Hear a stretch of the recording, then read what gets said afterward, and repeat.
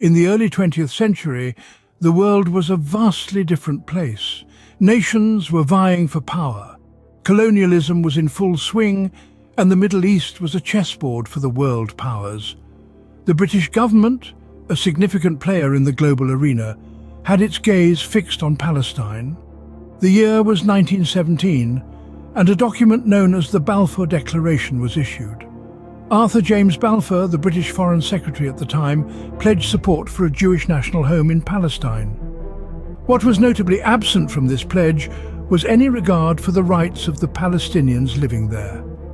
This declaration wasn't an isolated incident, it was part of a broader network of colonial agreements, like the infamous Sykes-Picot Agreement. These were designed to divide Arab territories, often with little to no consideration for the people inhabiting them. The repercussions of these actions by the British government have echoed through the decades. Fast forward to the present day, and the situation in Palestine remains fraught with tension. The British government's current policies, particularly its relationship with Israel, continue to contribute to the turmoil. The echoes of the past reverberate strongly, serving as a haunting reminder of the long-lasting impact of colonial meddling. Yet amidst all this, there remains a glaring absence, an honest admission from the British government about the role it has played. The stage is set for such an admission. It's high time for the British government to look into the mirror of history and acknowledge its reflection.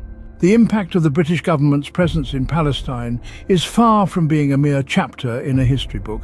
It's a chilling, harsh reality that has been imprinted in blood on the hearts of the people of Palestine.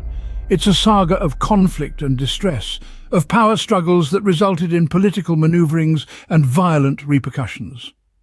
To bring this horrifying tale to an end, it's vital for the British government to step forward and acknowledge its historical role in the blood-stained history of Palestine. This isn't just about accepting a brutal past, it's about understanding the terrifying implications of these actions on the present and the future, a trail of devastation that haunts to this day.